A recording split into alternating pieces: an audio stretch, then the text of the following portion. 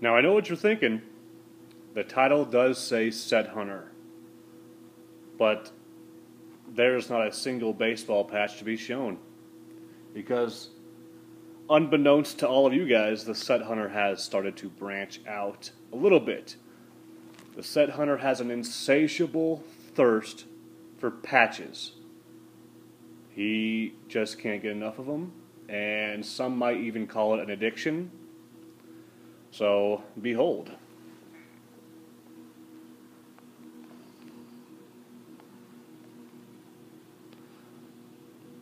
Welcome to Project X. The secret sets the Set Hunter's been working on. You guys all knew about this one. It was mentioned in an earlier video talking about my disgust with Panini and how they love to short print their stuff to make it nearly impossible to complete sets. However, it has come to my attention that there's nothing you can do about Panini short printing the hell out of everything, and you just have to deal with it. You have no choice. Kudos to you, Panini, for making a brilliant marketing strategy by short printing everything. The more short printed cards you have, I'm assuming means the more boxes you're going to sell. So, way to go. But I've got a couple of them in since the last time I showed these off. The Palomalu's new, that's number 10. This is the 2012 totally certified platinum gold patches, number 2, anywhere from 49 to 1. So that London Fletcher's new, that one's number 10. But it first started out when the Set Hunter visited a card show and was looking in a box of just random hits. One of the tables, like, $5 boxes, all cards $5, and he pulled this one out. The Frank Gore out 2010 Panini Plates and Patches Team Supreme. Most of them numbered out of 50, and the Set Hunter just fell in love with the patch, and the rest, well, is history. This is a 50-card set. The shortest printed card in the set is the Heath Miller for the Steelers, and that is number 2. So who knows if we'll ever complete? Who knows if I'll complete any of these sets? But why not have some fun trying? So I'm not gonna name out all the players. Just enjoy.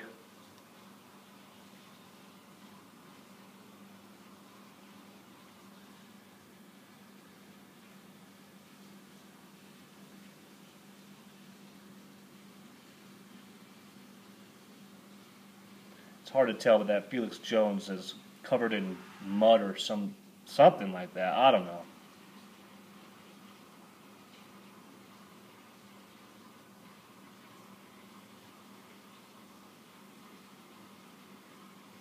And some of these will obviously need to be upgraded later down the road. Didn't know if I'd ever see that Calvin Johnson because it got lost in the mail. Took like 3 weeks to get here.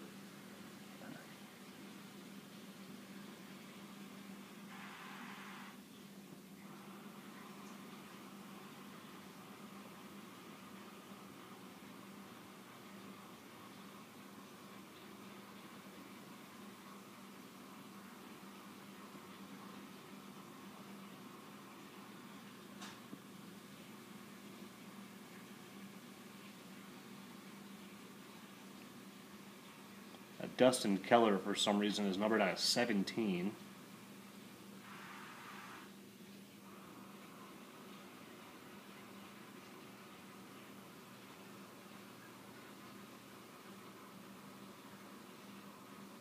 And that is what I have so far for that set.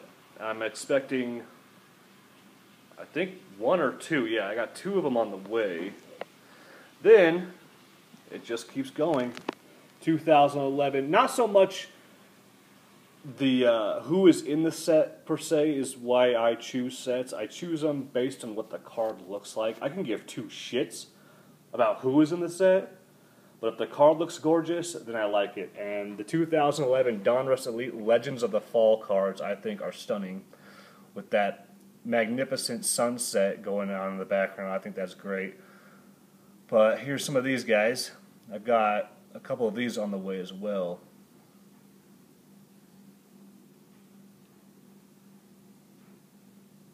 And I'm really, on this one, I'm really trying to focus. If it's not at least 2 colors, don't really go balls out on it.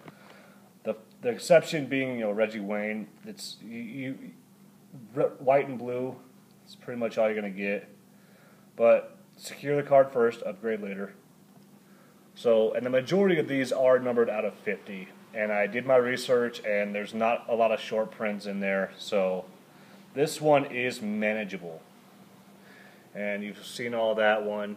But I guess you could say the Achilles heel of the set hunter is patches, but the one that really drives him out of his mind is jumbo patches. And I have never seen a Panini set as sporadically short printed as Absolute's tools of the trade. A lot of these are numbered out of 50, but it's so sporadic. There's cards numbered out of 2, there's cards numbered out of like 7, 5, 13, and it just keeps going up all the way up to 50. So here's the Reggie Bush. Terrell Davis is numbered out of 30. What up, Broncos 79. I'm sure you already have this, though. This Jeremy Maclin is numbered to 2. Gorgeous Frank Gore patch. And it seems like Frank Gore is the one that starts off the set, because this was the first one I got out of this one. And Todd Heap. I'm expecting, I think, 4 of these that are on the way. 4 of these guys. And then over here we've got some, I'm still debating on these.